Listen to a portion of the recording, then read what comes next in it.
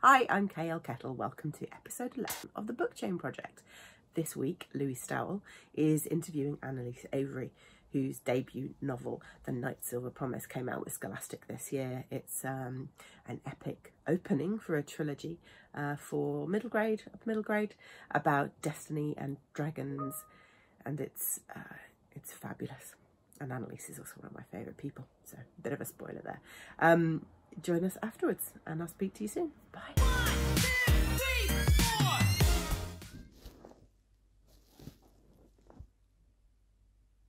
4. I'm about to go live with Annaliese Avery to discuss The Nightsilver Promise. But Instagram is currently telling people that I have started a live video. Oh, there I see people. Excellent. Annaliese will be appearing any moment.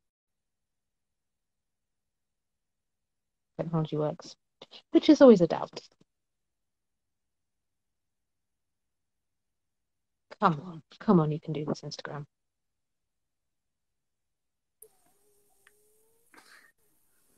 Ta-da! Hey, there you are! I've appeared like Mab. It is magic. Excellent. Oh, hello, Emma. Vanessa Harbour. Woohoo! Hi, Nessie. Dawn. Folded and Sewn, who I'm not sure what their real name is, but hello. And Abby. Hi, Abs.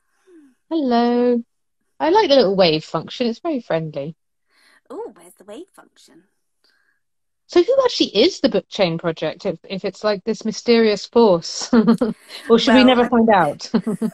Oh, okay, we won't say then. I was going to say, I think it's like the mysterious force that is Kitty Kettle, but... Oh, yeah, it probably is. Yeah. I've kind of jury-rigged this system where I basically put my phone on a blanket, so hopefully it won't fall over, but excuse me if I'm fiddling. My phone is currently sitting on my iPad holder on top of my MacBook, which then has my a pot of ink on top of it, and then my two journals. So what you're saying is it could all go horribly wrong. It could, as long as I don't wiggle anything, it will be fine. No wiggling. Okay, we're going to stay really still for this interview. So I mean, I can give a few minutes. I won't give too long for people. Let's get going. Let's get going. It's being recorded, so yes, that is true. That is true. So they can find out later. So I'm delighted to be interviewing Annaliese today about The Nightsilver Promise, her middle grade debut, which is fantastic. Do you happen to have a copy? Because I don't have a finished copy. I've just got a proof. Woo! There it is. Yes, a wonderful fantasy adventure full of heart and fantastic world building and exciting action, and just so much packed into not a little book, but a medium book. You know, it feels it's chunky enough. Yeah. Chunky enough. It's a whole journey, and there will be more, I believe. Yes, book 2. I sent my first draft to my editor last week, the lovely Yaz. So just waiting for some feedback, which is always a scary time. Fun, the waiting, isn't it? The waiting is fun. Yeah. The waiting is fun. Will they be okay with the things that I've done? This is the thing, isn't it? Have you killed everyone? Sorry? Have you killed everyone? Not everyone. Only slight killings. Okay, good. Yeah, a bit like, the light maiming, slight killing, that kind of thing. Just a pinky. Cool. So I have questions. So many questions for you. Starting off with, so the world building in this book is fantastic. It's really kind of fully realized, kind of complex society with all kinds of theology behind it, which I always applaud when you got the theology too. So I'd love to know, how did you go about shaping this world, and why clockwork, why dragons, what drew you to the ideas, how did it all come together in your mind? I won't ask you where your idea came from, but just how did it merge in your brain? So I think that as writers we collect ideas, We collect them as we're going around, and I like to think of them like a kind of planetary nebula. So the idea, or like a nebula before the star is formed. So Yeah, you yeah. have this nebula of ideas, and then you get like there's one idea that, you know, through the process of Brownian motion just collides with all the other ideas, and you get that moment, you know, that Yeah. hang on, and that's like your aha moment, your sun, and then all of the other ideas kind of drift around in your what's now formed your accretion disk, creating little planetismals that then bash into each other to create your characters that are orbiting the sun of this idea, and then the moons and the ring systems and all of the things that go along to make your story universe. So I had lots of different ideas that were bashing about in my head, and I don't remember the aha moment, but I remember it was a NaNoWriMo, and I sat down to write a totally different book. And my eldest daughter, Liberty, she's very good at making her own clothes and things. And she came down dressed in this kind of steampunky kind of outfit. And I was like, oh, perhaps I'll write something totally different. And so I started writing what was the first version of the Nightsilver Promise, which was then called The Invention of Night, and it was like 120,000 words long, and it was, because I'm a pantser, it was me telling myself the story for 120,000 words. But the idea of the Clockwork Universe came because I'm quite interested in astronomy, and in the 13th century there was this scholarly monk called John of Sacrobosco. He then became known as like John of Hollywood, and which is like a cool name. And he had this theory that he taught, and it was the prevalent theory for like 300 years, the idea of the world machine, and that the universe was a clockwork mechanism, and the precise motion of the solar system could be measured. And it's something that Newton talked about a bit, and it also branched off into this idea of mechanical philosophy as well. So there's like a whole branch of philosophy called mechanical philosophy, where, you know, the idea of fate and everything is preordained, and the idea of having a kind of creator who set things up and then left. And, so yeah, I'm pretty sure I had a whole philosophy class on the watchmaker and how he's just sort of left us to it, and just not a nice guy. Why would he leave us? Not interested at all. So that's where the idea of the chief designer came from, creating this universe, and the idea of destiny and the stars kind of mimic, you know, holding your destiny and your fate came later. It was like one of the very last world building things that slotted into place, and it started. Is that mostly to troll astronomers because they're so fed up of being called astrologers? that is where it came from. So I founded an astronomical society in like 2013, and they hate being amateur astronomers, any kind of astronomers hate being called astrologers, and I was just like, I'm just going to mess with them. So did that's fun. It made perfect sense. It was like, well, if you totally believe that you are in a clockwork universe, then you believe that. Well, astrology would work if it was a clockwork universe that determined your fate, because obviously that's, you know, the point of the clockwork. And going a bit more into the detail of the world building, I was really interested in the idea of being dragon touched and where that came from. So the dragon touch kind of turned up the same time as the dragons did, and I remember quite vividly when they turned up. I was washing up, and I was like, oh, okay, so we've got this clockwork mechanism, and we've got the unseen tracks of the celestial mechanism, and I'm going to need something really hot to create the fire, to fuse the atoms together of the exotic particles that I've made up. And I was like, okay, dragons, like dragon breath could be really, really hot. So of course it just seemed like a very natural evolutionary process to have dragons that worked with the chief designer to create the universe. And then then as I was washing up, I was thinking about cowpox. I don't know why, I just was.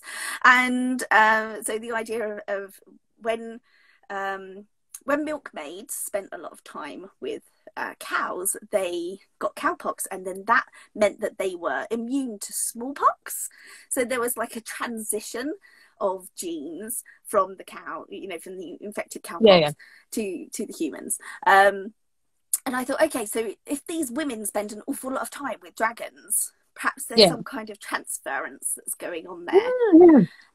So that's when Dragon Touch evolved from the idea that through that close contact with the dragons, they caught something that then changed their genetic structure in some way.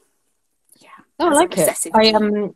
I obviously relate everything back to Buffy, and there's an episode where she gets something on her skin and she's going to develop an aspect of the demon, and she keeps thinking the aspect is going to be, a physical aspect that a boy demon might have, but it turns out it's being psychic. There's a Buffy episode for literally everything. I must admit, I've never watched Buffy. I've no idea. My friend Debbie Edwards is always very, very angry about. I should really watch Buffy. Although we did you might have missed a moment. I don't know, but you never know. For Debbie's birthday, we got Spike to do her a little cameo promo, and that's pretty good. We like that. Cool. So we've got this world, and I mean, in terms of the themes of the story, like what do you see as like the overriding theme of the story? So I think that in the first book, the theme is that you are in control of your destiny. You are in control of the things that happen to you, and you have a certain amount of power that you can move within, even if you know that something is going to happen, or that there's like things that are in place within the structure and the hierarchy of living. You still have power within that structure through the choices that you make. So I think book 1 is about realizing that you have power and that you have the power to make choice, and then book 2 is kind of about, once you've made those choices, you need to take responsibility for any repercussions that happen. Consequences are fun. Consequences are terrifying. They're fun to read about, they're terrifying to happen to you. Yes. So let's talk process. So you've already said you're a pantser. So like, how do you you've just written book 2. So how did you sit down to write book 2? Was it literally just and then so I usually have these kind of I was a lot less of a pantser with book 2 because of time constraints. So but I always have these kind of moments in my head that I'm aiming towards. So it's like, I have a very clear image of what happens at the end, and usually a very clear image of what happens at the midpoint, and then some different points in between. And then I let myself get there. I let myself kind of go towards those places, and sometimes really exciting, interesting things happen along the way. And I have to decide how much I want to explore that. There was something really exciting that happened in book 2, and I was like, oh, this is so cool. So I definitely embraced that. But I didn't know it was going to happen before I sat down and wrote book 2. But there were some things that I definitely knew happened. And I wrote out of sequence for book 2. So I wrote the end first, and then I wrote the things that I was excited about. So I wrote the midpoint before I'd written the beginning, and then kind of worked out how I was going to get from the midpoint to the end. I knew obviously where my beginning was because we have the end of book 1, so then it was working out how I got from the end of book 1 to the midpoint, and then just writing the things that most excited me that day rather than writing it linearly. So it was a slightly different process doing book 2, but usually what I do is I do a draft, and then I edit that draft, and when I can't edit it anymore, I start with a blank page and write the story again. And then edit it again, and then so you completely scrap the first one. Yes. So completely scrap the first one, completely scrap the second one. It will get scrapped until it is ready, because I find that to keep editing a draft it feels dirty to me after a while. There's so many things that are left in it, and it's like, oh no. Whereas if I scrap it, all of the good bits stay in my sieve, Right. and all of the bits that aren't so exciting, that I'm not as connected to, will fall through the sieve. And I find that a good process for getting something that's very So you're someone that naturally has quite a good memory, would you say? Yeah. Not for like places and people and things, but No, for but story. for like stuff. Yeah. I'm good at remembering story, and I'm good at remembering all the things my kids do. Right. All the bad things. And all the good things. They get awesome points for good things, although they're old, so like there's a lot less awesome points being given out because Bad. Yeah. You should still get awesome points all your life, Oh, they definitely get awesome points. The other day Oak got one. I was like, get an awesome point, and he was like, yes. Yes. Oh, brilliant. So writing process. So you completely jumped the drafts, which is a terrifying idea to me. Yeah, I know it's not for everyone. I'm not suggesting. No, it's a very bold move. I like it. I really admire it. It just sounds terrifying. Yes, sorry, Laura saying you deserve all the awesome points yourself. Thanks, Laura. Back at you.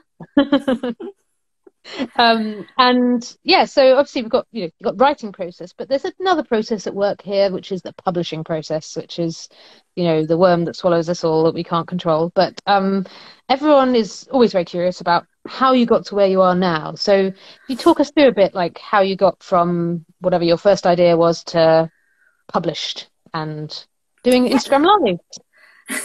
So it definitely wasn't a quick process. So I think I first had the idea for the book about 5-6 years ago. That's quick. So super quick, and I knew that I wasn't. So I wasn't there as a writer. I needed to work on my craft and things, and become better. So so when I very first started, I was teaching creative writing in various schools, and I was homeschooling my kids.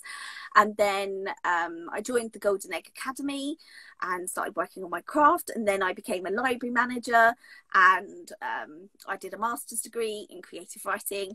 And I just learned, read lots of stories, read lots of books about how to craft a really good story, and learned a bit about, what it is to be a writer, and to feel uncomfortable, and to write the things that make you excited but also make you a little bit scared. When you're like, I don't know if I can do this justice, but I'm gonna try my hardest. So I entered Undiscovered Voices, and that was like the big What is Undiscovered Voices? Sorry, I'm not aware of this. What is it exactly? Okay, so Undiscovered Voices, if you are a member of Scooby, every 2 years, the Society of Children's Book Writers and Illustrators in the UK run a competition called Undiscovered Voices. So you have to be a member to enter the competition. You enter your first 4,000 words of your manuscript, a 75-word synopsis, which is just like horrible. Like 75 words. That's like a strapline. And then you wait to hear if you've been shortlisted, longlisted. Yeah. And the wonderful thing about Undiscovered Voices is the opportunity that it gives you. I'm going to see if I've got my. No, I don't. But the books, the manuscripts that get shortlisted. The 4,000 words are produced in a book and as an ebook online, and that book is sent to agents and publishers. And you get a mentor who helps you through that process, and you get a lovely party to go to in London. Those parties. Yeah, it's always good to have a party. We had our party just at the start of, like, when everybody was going, ooh, there's this funny flu thing going around. And I think, so it was literally just as coronavirus the last party was happening. And and what's lovely about Undiscovered Voices that I found is that the 12 of us, the 12 finalists from 2020, we've formed such a lovely close-knit group, and we meet like once a month on Zoom, and we really support each other. And the team at Undiscovered Voices, who's led by Sarah Grant, is just amazing. They are so helpful and so proactive at helping you to get in touch with agents, and agents, instead of you sending out your manuscript, agents come and ask you for it, because that's nice. Which is very nice, because they've read it in the anthology, and if they're interested, then they get in touch with you. So very civilized. I approve of that. It's such a lovely it's a lovely way to do it, because you do feel very supported, you know, from the Undiscovered Voices team. And Undiscovered Voices 2022 is opening for submissions this summer. So anybody who's a member of Scooby and has a manuscript that they feel is in good shape and ready for it should definitely take advantage of that opportunity. That sounds great. Yeah. Awesome. And then, so you got Undiscovered Voices, then what? Oh, so off the back of Undiscovered Voices, I met Helen, my agent, Helen Boyle from Piccadilly. Lovely Helen. Is just the most amazing person in the world, and we met each other just before the pandemic, and that's the one and only in life meeting that we've had since then. But we are planning on hopefully at some point meeting up and going stationery shopping, because we both love stationery. Nice. So I met Helen, and then we did a little bit of work on the manuscript. There was one character that she made me make nicer, because they were a bit... Who was that? Odelia was a slightly harsh to Corbett. Oh, really? in that draft. So we made her a little bit softer around the edges, especially towards Corbett. And then we sent it out, and Scholastic came back with a preempt. And first of all, Helen had to explain to me what a preempt was. And then... and then I met with Yaz and my lovely editor, Yasmin Morrissey, and Lauren Fortune, and I was overjoyed to sign Scholastic. Oh, you get a yay from Laura. No, it is exciting. I think, you know, one of those things that's very easy to do as a writer is not really stop and feel grateful for the good stuff that's happened. Just like, oh no, will it sell? Or, oh no, will X happen next? And so I think we should take a moment and say this is a pretty amazing achievement, and also an amazing book. Oh, thank you. And I think also it's finding joy in the process, isn't it?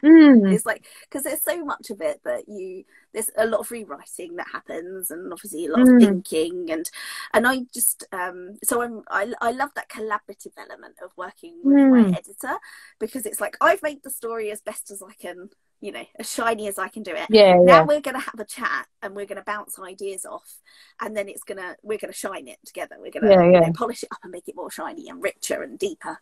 And I really look forward to that part of the process of letting somebody else in, vibing off their energy. No, like a writing vampire. Just here to eat the editors, really, you know. With a nice Chianti. So I have a question for you. If a bunch of stars appeared on your wrist tomorrow and revealing your destiny, what would it say? Oh, so I think it firstly say that I'm destined to always be untidy, because I am a slightly untidy person.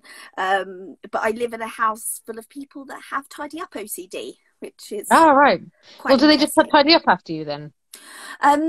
They do not come in my study.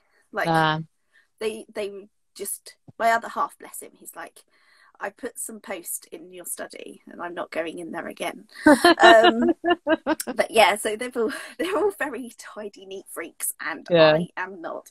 And I think it would probably also say that I'm destined for my children always to think that I am a mega nerd, and to never be able to cook Yorkshire puddings, because I've tried and I've tried, but I just cannot.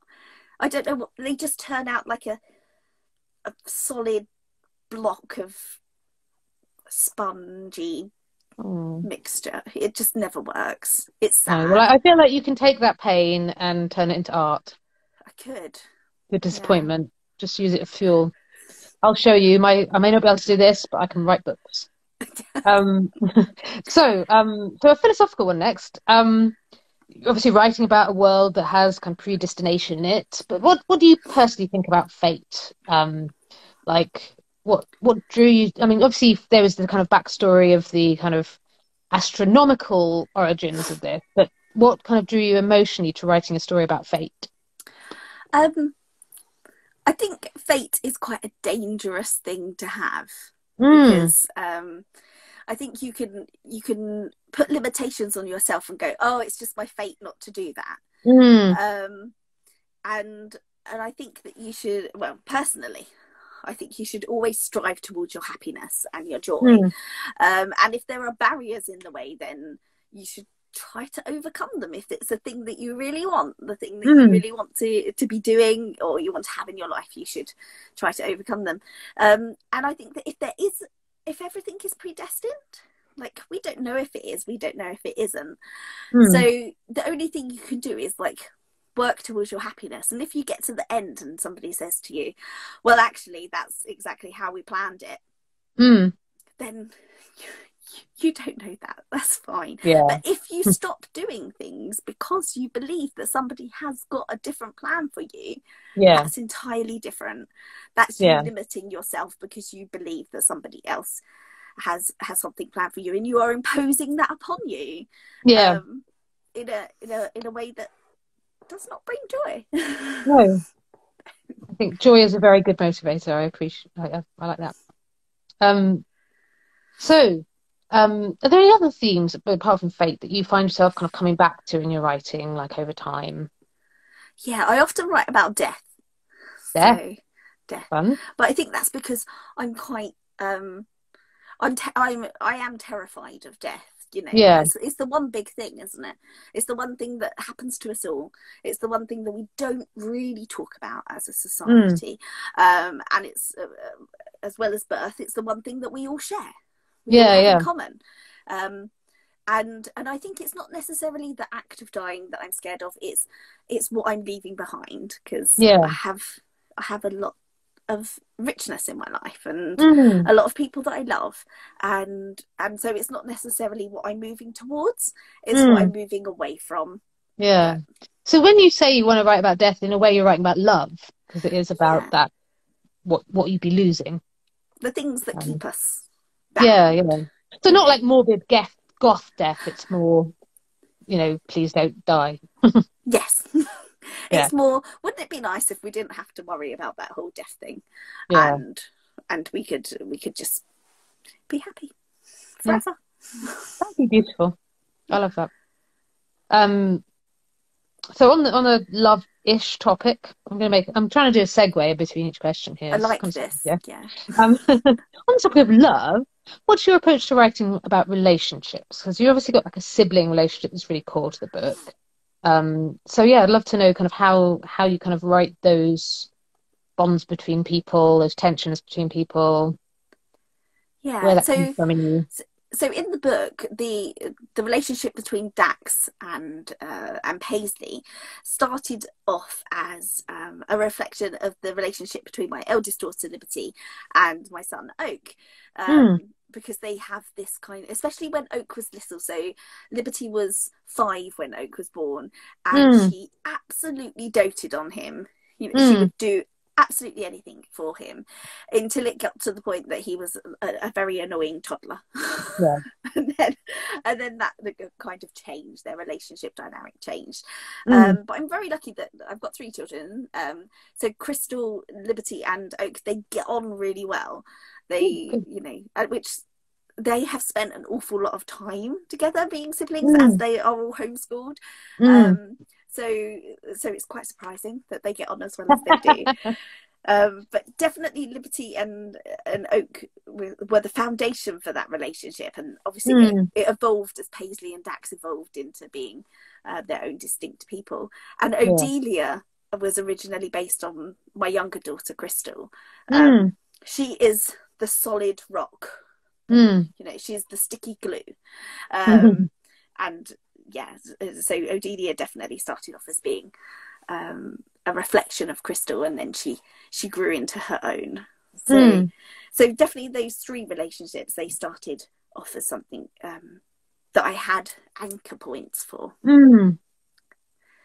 Yeah, because I'm an only child, so I always find kind of the sibling thing quite interesting. I never really write about siblings because I wouldn't know, but but I do find those kind of sibling-like relationships quite interesting, where you're kind of, I guess anyone that you're thrown together with and you didn't have a choice about is quite interesting. And I feel like in a fated world, that's especially relevant because obviously you're kind of, that's another thing that the stars have decided for you, which, you know, which mother you all came out of. Indeed. And there is that thought, I know that I've read lots of different things, and I remember reading something that said that, you know, your soul gets to pick the life that you have. So essentially you're picking your parents and your life experience before you've arrived, which again is another really interesting kind of concept to think about. And one of the things that I like to do in my own life every now and again is I have a little stop and I think, like, if at the moment of my death I get reborn into this life, I have to start at the very beginning, a bit like me redrafting my book, and I have to live exactly the same life. Would I be all right with that? Would I be okay with putting up with all of the rubbish in order to get all of the good? And luckily the answer is always yes, but I feel that if at any point it was, well, no, actually this rubbish is rubbish, then that's a very good catalyst for change. Oh, interesting. I never really stepped back, so this is this is kind of interesting. I spend far too much time thinking. Right then. I just have my nose pressed against the glass on there. So okay, so we've got love, we've got relationships, we've got fate. So I mean, so one of the things you were saying earlier is that you sort of, in your learning process as a writer, there was a lot of reading. So have you got any favourite group books for this age group, for the kind of 8 to 12? Whether it's old, you know, from your own childhood, or modern, or any that you felt like you learned from? So when I was a kid, I didn't read very much fiction. I read lots of non-fiction. I think the closest thing I got to reading like fiction was probably myth stories. So I liked reading all of the Greek myths and Norse myths. But it's a common joke in my family. We had a set of Claxton's encyclopedias, and Annaliese read them.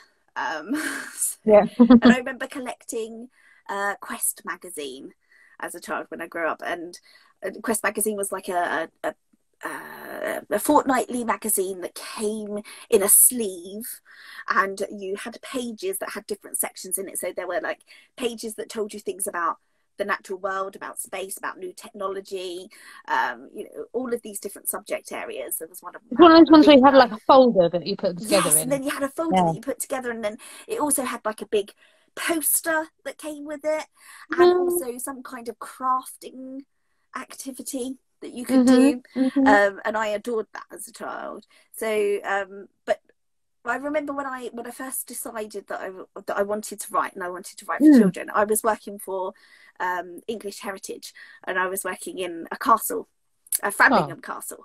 So it's the castle that Ed Sheeran sings about, Castle on the Hill. And I was writing different things, and then I read Philip Pullman's His Dark Materials, and I hadn't read it before because, you know, I was too old by the time it came out, and it had passed me by. And I remember reading it and thinking, this is the type of thing that I want to write, you know, something that doesn't talk down to my reader, doesn't assume that they are, that, you know, that they are less, and just tells them how it is and allows them to find their way, like just trusts the reader to, if you don't understand this, you're going to find it out, because you know, this is part of the unspoken contract that we are entering into. And the contract goes a bit like, I'm going to tell you some things, I'm going to tell you some things that are true and some things that aren't, and you're going to come with me, and we're going to have a good time, and at the end I'm going to give you a gift. You might like the gift, and so what's the gift? The gift is the ending.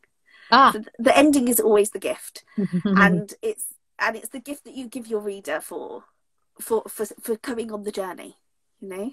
And that gift might be anticipation of what's to come.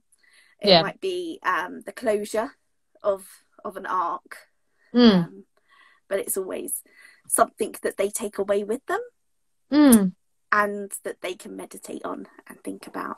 I think so for me, one of the books that's given me the biggest gift is Patrick Ness's A Monster Calls. I feel like that book destroyed me as a person and then built me up as a much better one. And that was just such a wonderful gift to receive as a reader. But yeah, there's lots of books that I love. And so When You Meet Me by Rebecca Stead. I love that book. I haven't read that. It's very good. The Giver by Lois Lowry. Love The Giver. No, never read that one. I didn't read any American stuff growing up, really. I've only really read, I've read a lot of contemporary American stuff, but not the older kids stuff, really. So my wife's American, and every now and then she'll mention a book, and I was like, never read it. The Giver is a book that I give to people for their birthdays. Is it? I don't know. I know nothing about this book, so in my head, I'm assuming it's like Never Let Me Go, about giving up body parts. But is that not true? No. It's so The Giver is set in a kind of future place. Our future that is very different and very regulated. So everything is emotions are regulated, development is regulated, and within the society that Jonas, the main character, lives in, within the society that he lives in, there is a person called the Receiver of Memories, and the Receiver of Memories receives from the Giver all of the memories of the past time. So how the world used to be, and there's every year there's a ceremony of people as they get older. They take on different functions and different roles within the society, and Jonas becomes the Receiver of Memories, and it's how he deals with that, and how by receiving those memories, it's brilliant. It's a brilliant book, and it's just. It's the first in a quadrilogy, but the other books are connected, but are standalone. Yeah. So yeah, I definitely recommend it.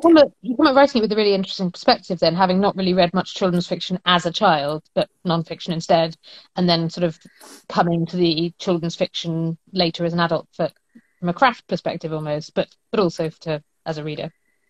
Yeah, and also my children are huge fiction readers rather than non-fiction readers, so it was kind of me exploring fiction whilst they were exploring it at the same time. So that was really interesting, that we were both coming to them at the same time and seeing their reaction to it, and then seeing my reaction to it. And I think that made me realize that when I write, I'd like to have the layers. So there are layers of I don't know, layers of I was going to say perception, but I don't think that's the right word. So basically, weirdly, that was the word I was thinking of. So maybe that is the right word. Well, I think you're perceiving different layers of the story if you're a different reader. Yeah, and you're bringing all of your life experience to that story and that thread, and all of the life experience that you have as an 8-year-old, as a 9-year-old, is in no way small or diminished in comparison to the life experience that you bring as an adult. There's they're just different, and it's looking at the story through those lenses and through what's important to each of those readers and what they're going to pick up on and what they're not. So often, that reading experience is shared in some way, whether it's, reading it as a bedtime story, or even just, the young reader telling the adult reader what they're reading at the moment. And, I've had, plenty of children tell me the story they're reading. And I realised I've actually read that book, and it's nothing like my experience at all. It's like a completely different story, which is wonderful. Yeah, one of my favourite things about being a librarian was when all the children come in and they're like, what book should I read? And getting to recommend books to them, and then them coming back and looking for me and being like, I read this and I really like this bit and this bit and this bit, and then choosing books together. And quite often when I had adults kind of like approach me and ask for a book to read, I'd find out what kind of books they like. I'd give them a couple of selections from the adult section and then just whip them around to the children's section and go, and I think you'd like this one too. Yeah. And sometimes I'd find them at the self-service where they'd abandoned them, and sometimes they'd come back and go, I loved that book and I need to read more children's books. So yeah. Oh, that's awesome. So I'm realising we're rather over time, so I'm going to pick out of my final questions. Well, we've got a little extra later, so that's fine. One last question. So if you had to write a spin-off involving one side character from Nightsilver Promise, which side character would you pick? So there's a character really early on in the book. It's in chapter 2, and she is the shop girl who is captured by the men of the yard. Yeah. And I know what her name is, and I know exactly why, you know, what she was doing before they captured her, and I know what happens to her afterwards. And I think I'd like to write her story. But I'd also love to have a graphic novel exploring Odelia's story as well, you know. And we're getting a strong yes from the audience from Vanessa. Yes. So I think the world is big enough to branch out in different directions, and it's interesting and complex enough to be fresh at the things that we're seeing, but we're just seeing what happens. Yeah. And in this graphic novel, what would be like your dream art style? Oh, like quite realistic, painterly, or? Well, I think my daughter, Crystal, she absolutely loves graphic novels and she adores manga. So she'd be like, come on, Mum, Tokyo Ghoul. But yeah, I think it would have to be something that's slightly very rich. And I love limited palettes. So I love watching... think, Annaliese, what's the director called? The guy who did the Royal Tenenbaums and Wes Anderson. I love his colour scheme. I love the limited palette that he uses within the colours. So I'd want them to explore that kind of thing. The idea of the different colours in different places denoting different things, and Oh, wonderful. It's been so lovely chatting to you. Likewise. And I will be saving this so people can watch it back. We've got a yes, Wes from Laura. Yes, Wes Anderson. He's awesome. So lovely to chat. And your book is amazing. If anyone has not yet read it, why haven't you read it yet? Go and read it now. It's only 99p on Kindle just for today. Oh, excellent. Get involved. Kindle daily deal. So we'll definitely spread the word about that to anyone that's not read it. And thanks for watching, guys, and to the people watching this in the future. I wonder what Cummings has said by now. And it's been a real pleasure chatting to you, and I love being able to find out more about a book from the person who wrote it, and also about what's not in the book and what's behind it. And so thank you. It's been a joy, and you're most welcome. Brilliant. Well, I will turn off and say goodbye. Thanks, everybody. Take care. Bye. Bye.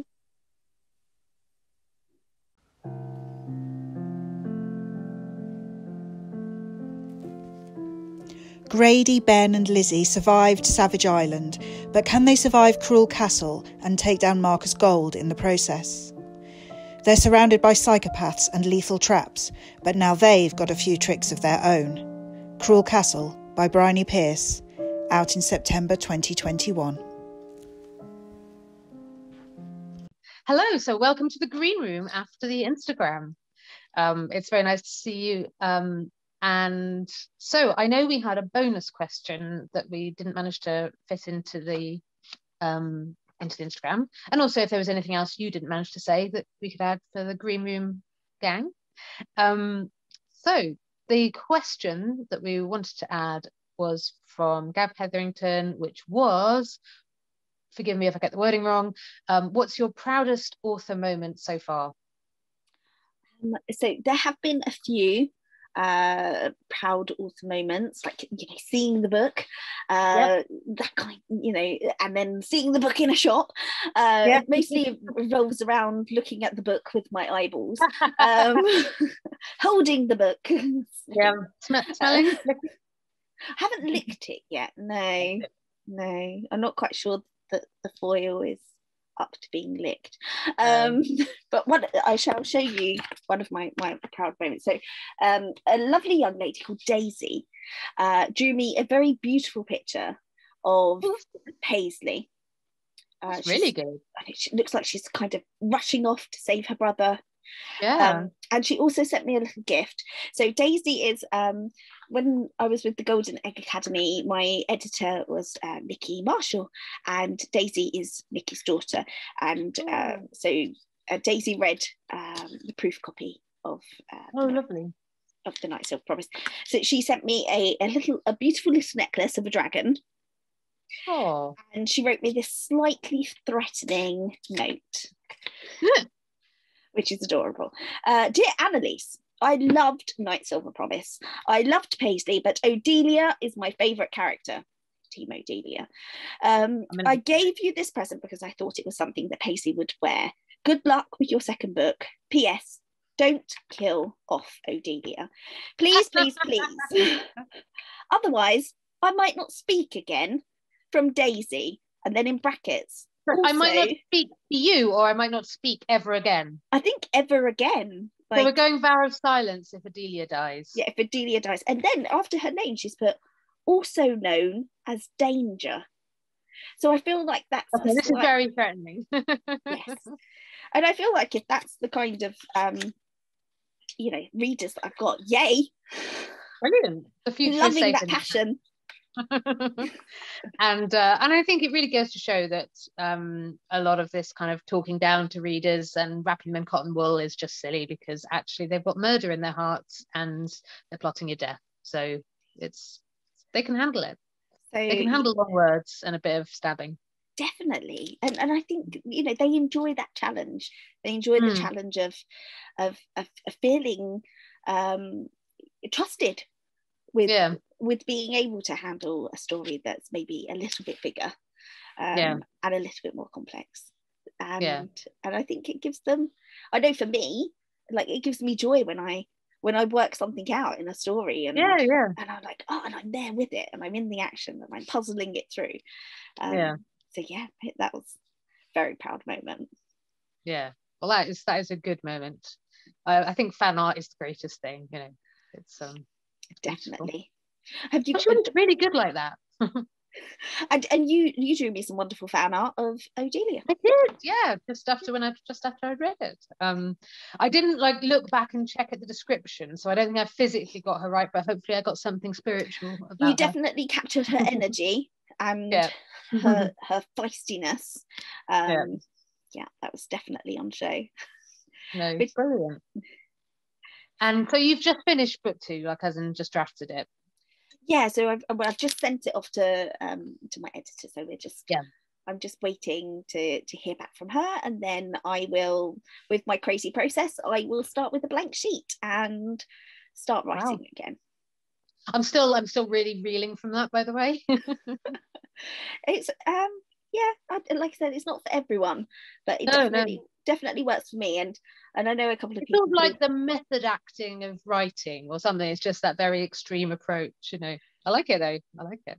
Yeah, it does feel extreme, but I think every time I rewrite it, I'm feeling like the story is a lot more solid, it's a lot more connected. And like I said, it's that sieve, the idea of the sieve and all of the and it's quite strange, because sometimes I'll print out the document, I'll go through everything, I'll write editorial notes, and then I won't look at them when I'm rewriting, but occasionally I have like when I finished writing, I'll go back just to check that I got everything that I wanted, and the exact same phrasing that I've written in my longhand notes will be there in the typed up version, even though I wasn't, transcribing it. So it's quite amazing what your brain holds on to, how it because I feel if I did that, I'd just end up writing a completely different book, which would be fine, but it wouldn't, like, I would in no way capture anything from the original draft. It would just be a bunch of completely different stuff. I don't think my brain holds on to anything. So that's fascinating. There was obviously, we kind of talks a lot, which is great. So there was a few questions I didn't actually manage to get to. Do you want to fire those off now? We just quickly, it's just a couple. One was obviously did a lot of world building. Was there anything you had to leave out from the final book that you built but never got to? Like you didn't, it wasn't even part of this, it wasn't relevant to the story, so you just kind of didn't include it, but you imagined it. Yeah, so we had lots of like in my first draft there was a lot more with the George, so and the King's men, so his knights, and how that all fitted together. And in book 2 I've been able to use that because we spend a bit more time with the George. We get to understand some of the kind of interplays that are happening around the George, and although he's like the head of the empire, there are these people moving around him who are also like influencing him, and obviously he's got his stars as well that he needs to live by. So that was really cool, thinking up all of the swanky costumes for the different orders of knights to wear. All of the different color schemes, what their symbols are, what their mottos are, and some of this, like their mottos and things, that's not in book 2, but it's all part of that iceberg of writing, the things that and then you can always like drop tiny references to them to amuse yourself, which is always fun. So the other one that I didn't manage to ask was, if Nightsilver Promise was adapted, would you want it to be TV, movie, or something else completely, like a musical? Interpretive dance. I think like as you read it, it's quite visual. I think it would make a great kind of Sunday afternoon BBC, sitting around with the family kind of drama. But also I know that like Box of Delights. I've heard of Box of Delights, but I've never watched it. So Are you too young? I don't know what Box of Delights is, but more, I guess, like his Dark Materials. It was on in the 80s. So I was born in the 80s, but I don't remember ever watching it. Yeah, you might just be a little bit too young. I was born in 78, so I was the right age. So I think maybe something like that, but it's I think it would, but I'd love a radio drama because I love listening to radio dramas, and I love the fact that you can you can go with it. But I think there's so many visual markers in the book, it might be a little bit difficult to, without having like a narrative voice over the top. That's interesting. So rather than like a radio drama play, it would probably need some kind of an external narrator that's describing things, right? So like the floating boroughs.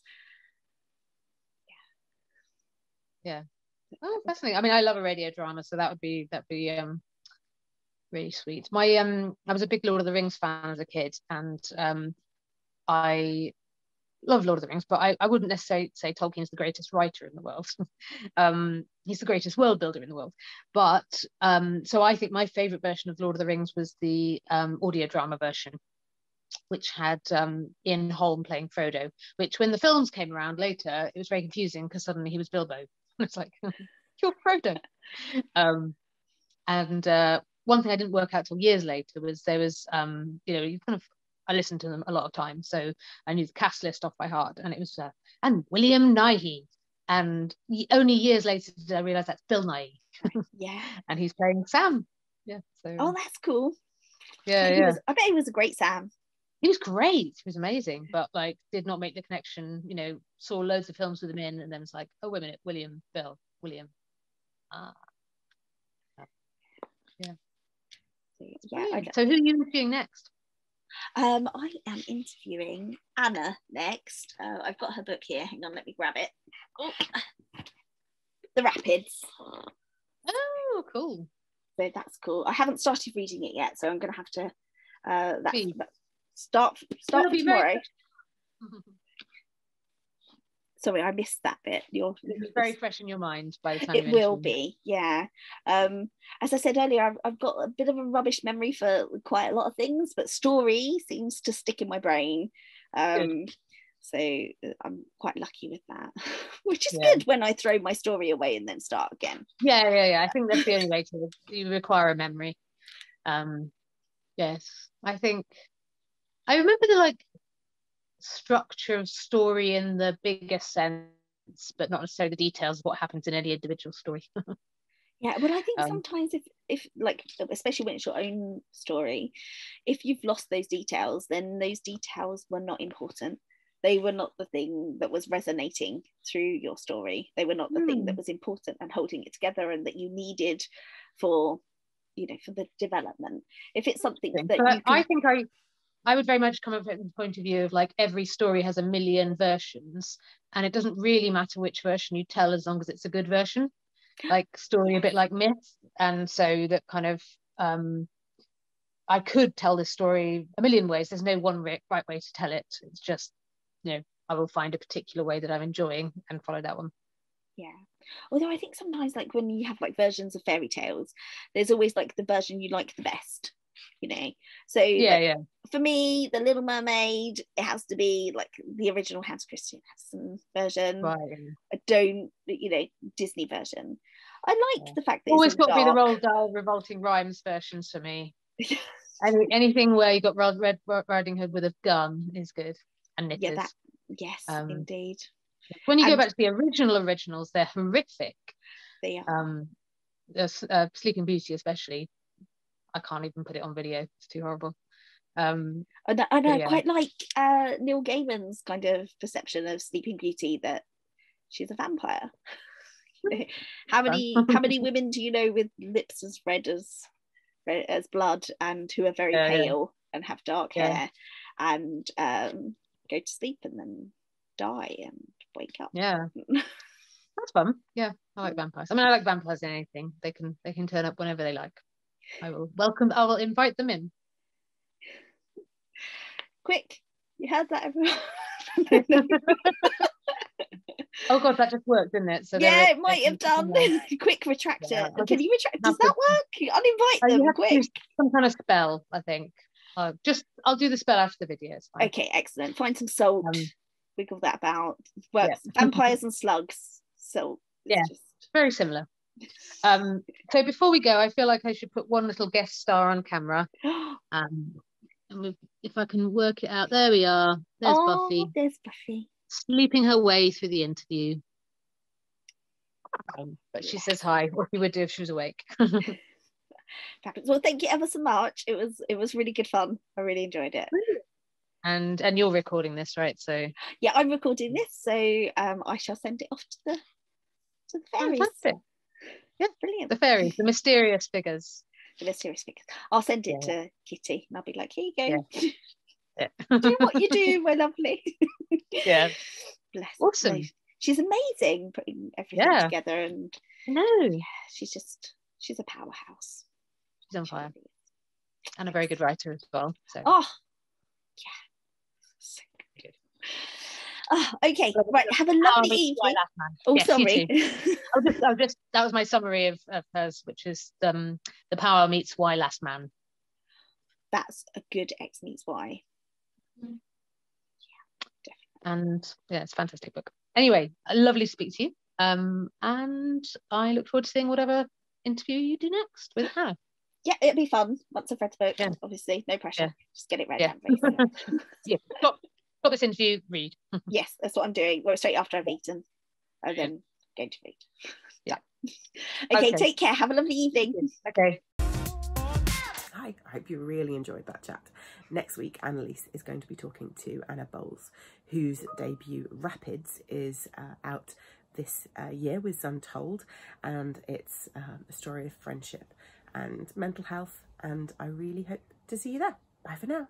1, 2, 3, 4.